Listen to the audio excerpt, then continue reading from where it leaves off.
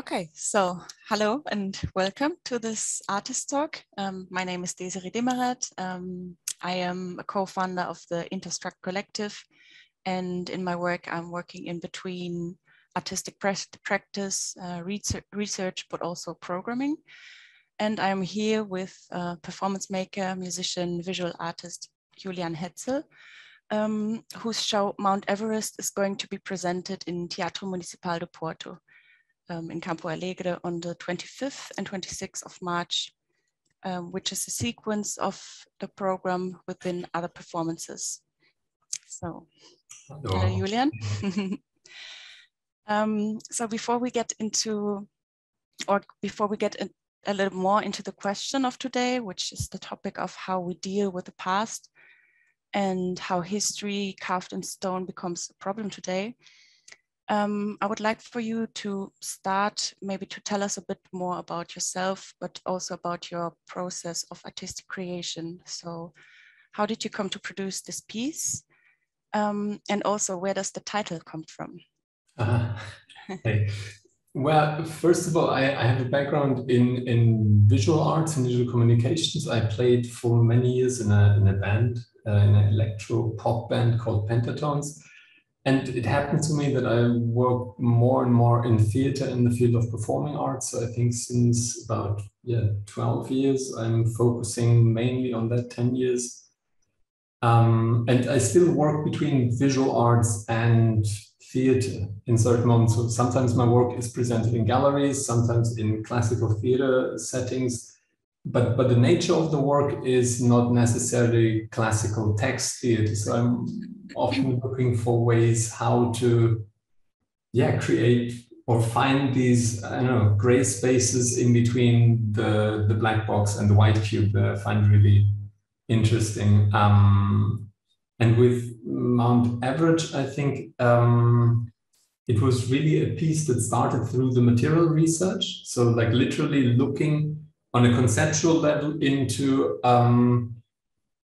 how can we find a future for the past? And in this case, the past is then a concrete material. So we searched for ways, how can we deal with the past and the present? How can we deal with, in this case, monuments, like literally monuments of statues and political leaders? How can we find a way to deal with them in today's time, where, as you mentioned in your introduction, these objects sometimes become an obstacle or like a problem that needs to be, we need to find ways to deal with it.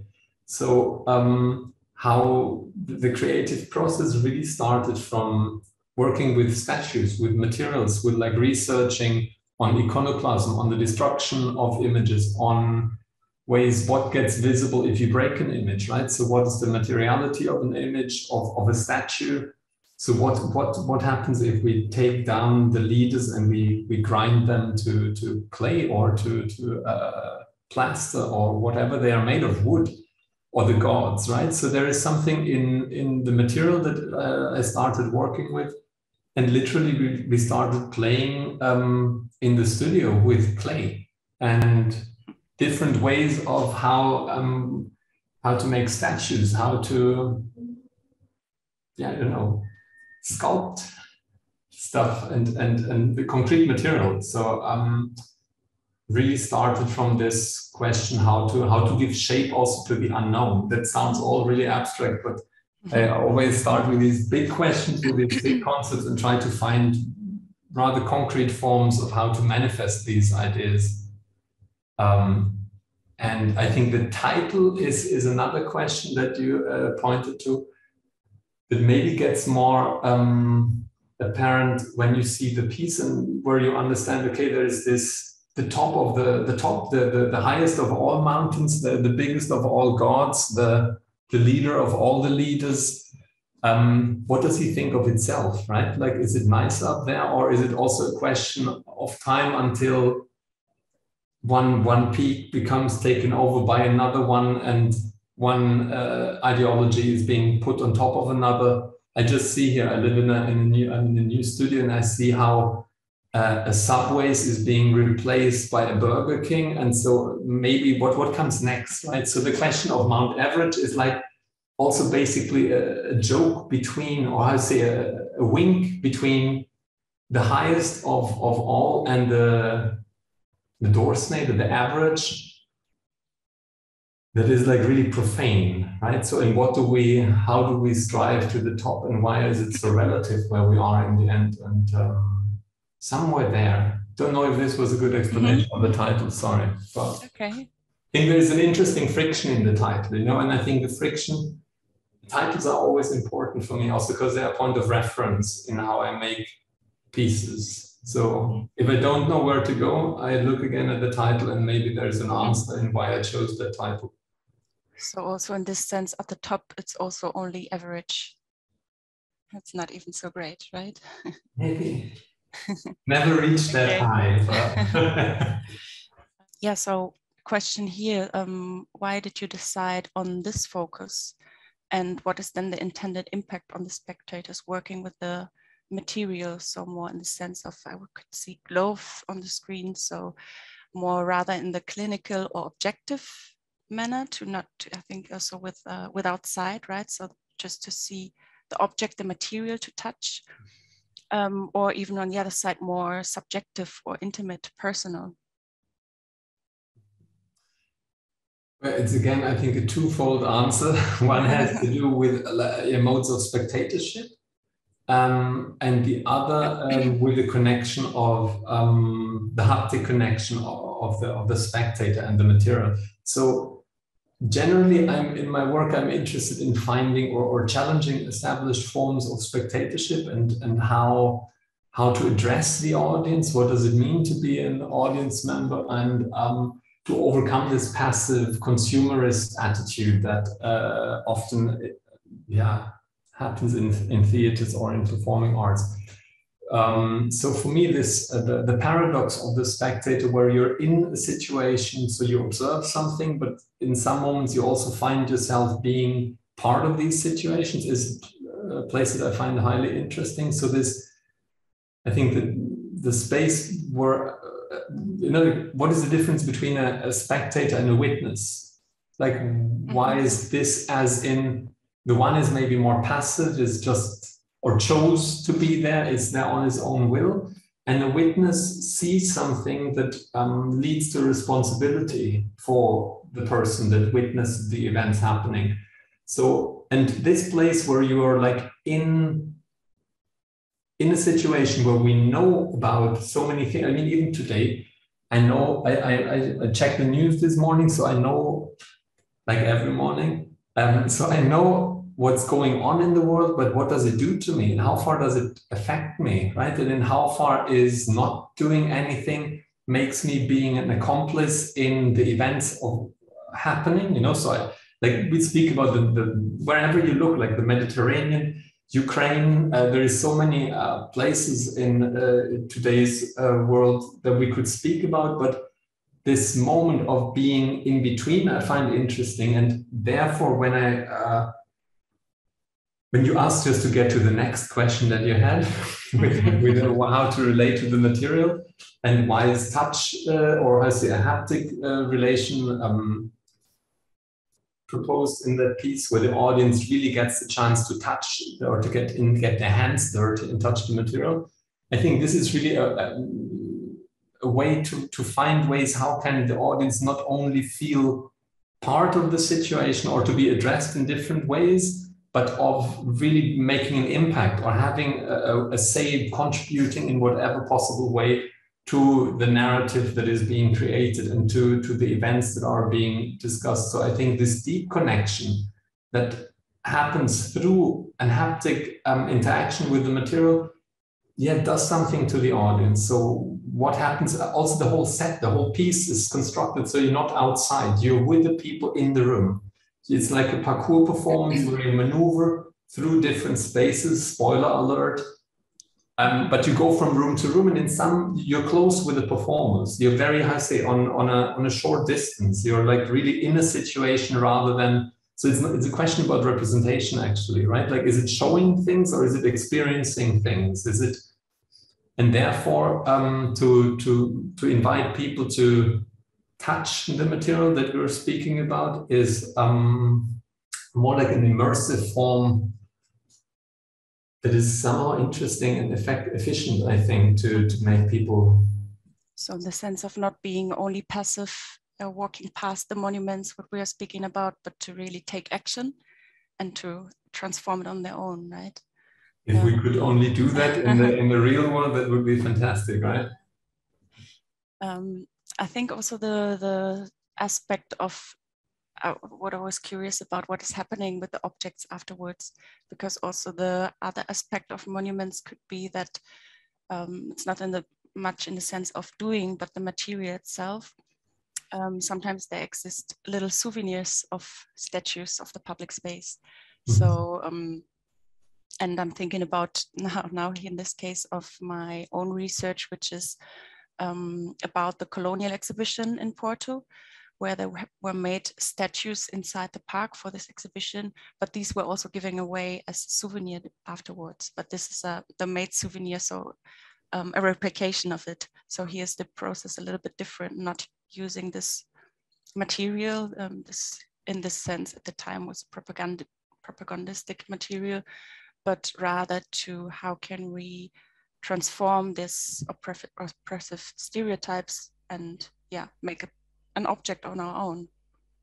Sure. I mean, I don't know what people do when they take the souvenir or the trophy home from the place where they witnessed something of happening.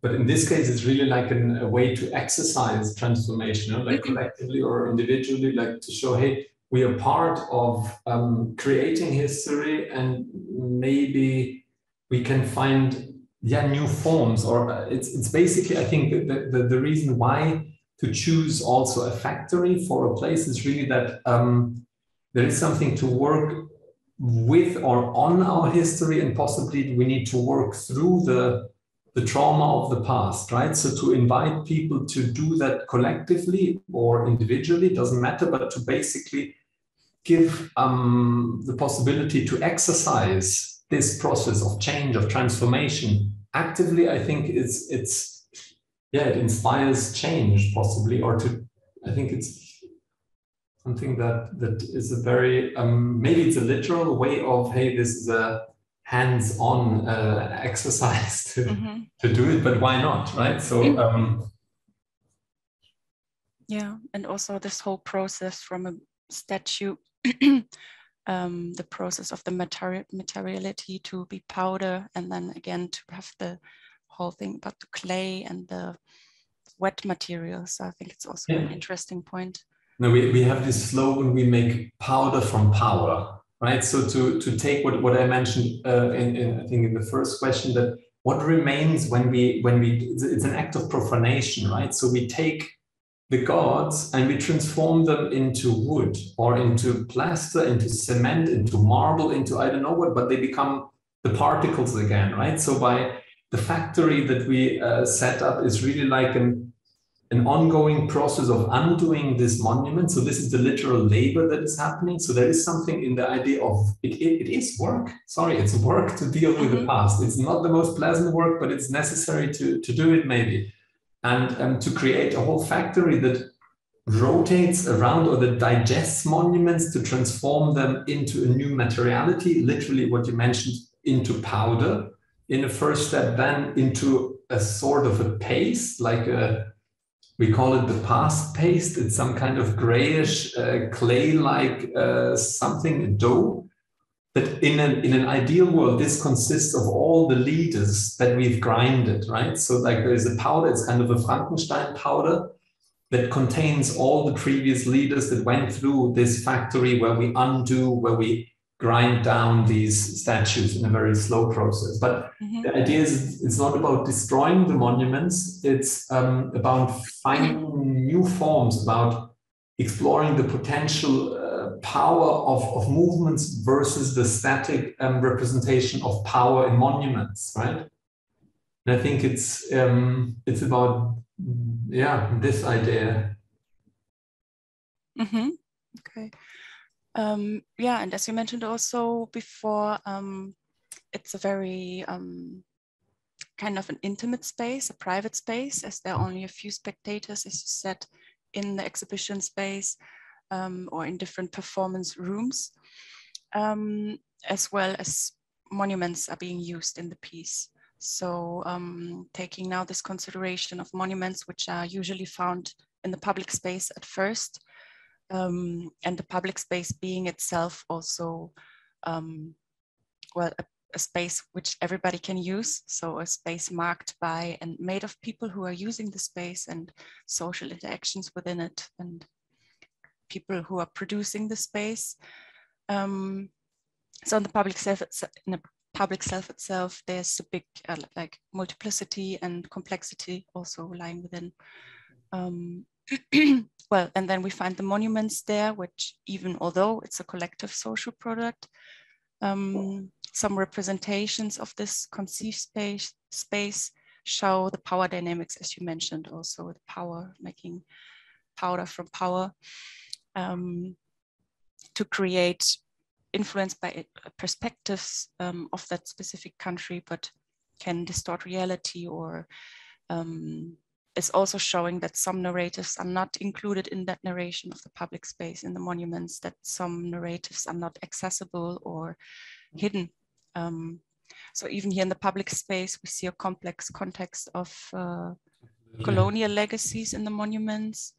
Yeah, and also again, as their continuity, we see also post-colonial interrelationships and continuing coloniality.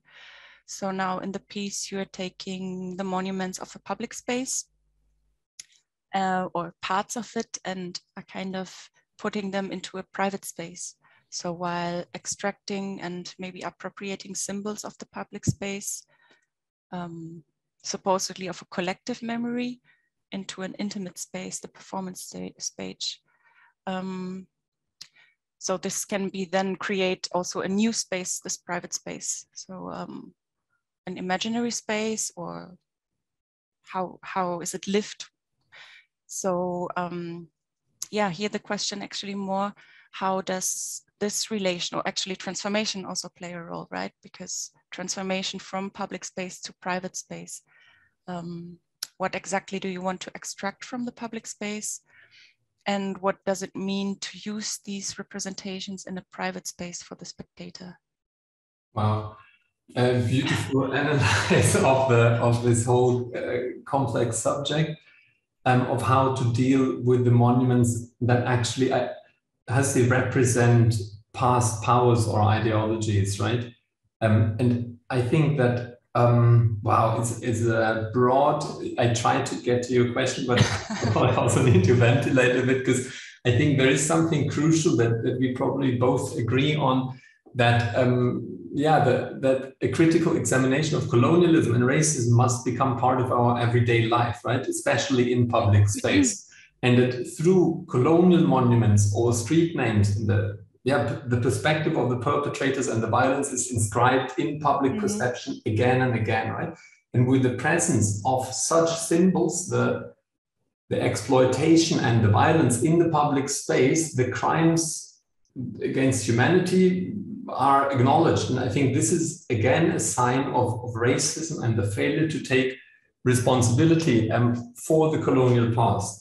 So, and I think that if history is not dealt with, racist structures will remain, and we will always rotate around the same. I don't know, I think denial is not an option, right? So we need to find ways to relate to these materials that are there as a memory, as a, I think that the Latin word monument means literally to remember, to preserve the memory of something, that these objects are made out of marble, out of bronze, out of concrete, you know, like points all to the idea that these monuments shall overcome or survive humankind, at least my life, or I don't know, it's for several generations. So they point to the oblivion, to the eternity, right? So there is a goal in, I mean, it's basically the question, how is a monument constructed in the public space? There are these strange, yeah, like, I don't know, it's like an occupation of an army from a previous history, but they are still there, they are mute, but very powerful in the public space erected. So what do these visitors do that stand there and they just remind us on the power structures that are here or have been present, right? Mm-hmm. And so we went through different layers also in what is the construction of a monument? What is the construction of the pedestal? Why are things so high? What is the whole idea about, right? And what does it mean if we take them down, invite them into our theater or art space, and undo them? So we also consciously say, hey, we're not destroying them, because I think I don't really have a proposition or a solution for this complex question, but it's just, hey, we need to somehow find ways to work on the material, and yes, by bringing them into an intimate space, and it's literally, we also try to get real copies, not real copies, we try to get real monuments that have been taken down and to work with them, but that was not possible at the time. It was a bit, we made really an effort to get a whole show. We could have got some from Eastern Europe, but that was not really what we were working on. Sure, they could have functioned as a representation. We also, we bought a bronze of Adolf Hitler that we tried to shredder. It was a bit, I say, racism was too hard to grind with the tools that we had. It was also interesting that simply our machines failed at a certain moment. But what I want to say that we, in the end, we work with copies of real statues that are still in public space or are being, taken down from the pedestal. So the pedestals remain, but the objects are gone. What does this emptiness or the void refers to? Because everybody knows what has been on the pedestal. So in how far does absence create hypervisibility? It doesn't matter. This is not what your question was about. Your question was basically in how far this intimate space gives us a new way to relate to these materials. Is that right? Yeah, exactly. Also, maybe what are the possibilities lying within the space? So is it also closely connected to the personal experiences? Also in the public space, it's very important, but in this private space, maybe even more, because it's a smaller group. People are directly engaging with the material. So we can also only understand and question ourselves if we know that we are also kind of embedded in the system. So the visitors constantly being challenged to probably have to go through the whole performance and cannot just go back, or so kind of compelled to think and to experience. So also here an aspect of using performance during theater as a tool, because even the body is referring here also with the presence of the body and also the fluidity of the body, the movement, in contrast to the static monument, or even the contrast to the static perceptions and narratives we are finding within. Maybe just to go into it in a little bit in different direction now, as a maybe last topic. As we were talking before, the histories are also institutionalized and racism is institutionalized. What do you think about in the creation of the work? What do you think about diversity and representation within an artistic process? And how can an artistic institution maybe also work on this topic on this topic of racism? So I can also say again from our experience, or from my experience, this is a very important topic within the work of the collective I'm working with. We have a rich diversity of experiences of people. We are all coming from different countries, different areas.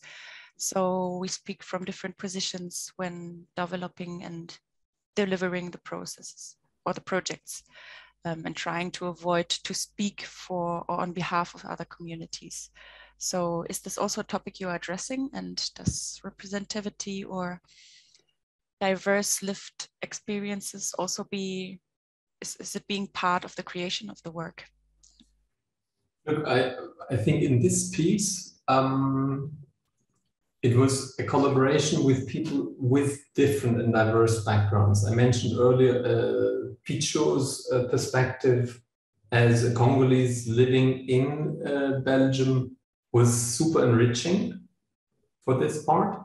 But again, we are in a making this piece in Ghent, in a theater that, how to say, the location of the theater itself has colonial past, right? So there was, it's a super, how to say, I understand your point, and I think it's super relevant, but I find myself often implicated in structures that are, you know, like in how far can you question the system that you're part of, right? So, and again, I said it earlier, I'm from the perspective that I can speak from, I can possibly identify much more with the perpetrators than with the victims, right?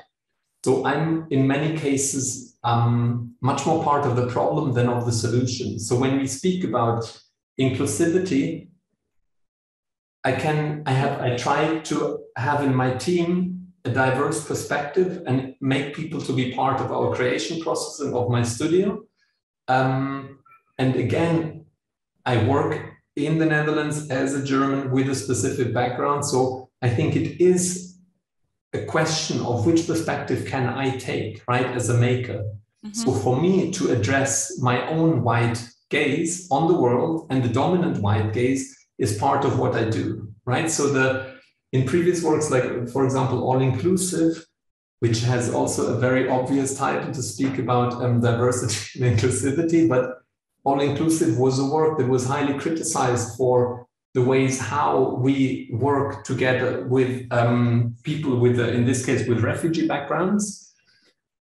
But the piece is all about making the white Western gaze visible, right?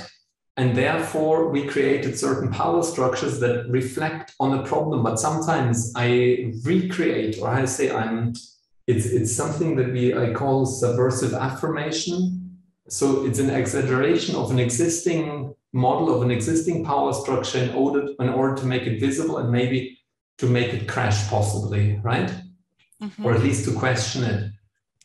So I think it is very important to bring up these questions. And I think especially for a maker with my background, I think it is about finding creative ways to have a voice in this system, right? Mm-hmm. Because it is important to give focus, to give attention, to give space and support to makers and to collectives, to artists whose stories have not been told yet and whose opinion and perspective is not the dominant story or the dominant narrative. Yeah, and therefore I can only support to keep on changing. But again, this is work, right? It doesn't happen by itself. It means we need to change institutions. We need to change our own practice. I have to continue challenging my own practice in allowing other perspectives, other gazes, other ideas. That means a more inclusive, more diverse perspective to be part of my creations, in order to also to stay relevant and in order to stay open for a broader audience and for a broader discourse. Yeah, mm-hmm. Good point. Yeah, I'm bringing this into it because this is a big focus in the work I'm working, or the collective I'm working. So who has the agency also to speak? How can we even collaborate, or also who can we ask for? So can we have workshops? Can we guide workshops? Can we participate in workshops to have a broader information, to have it more horizontal, to really engage and even work with a broad spectrum of people with the final work, to have it really as a work, collaborative work.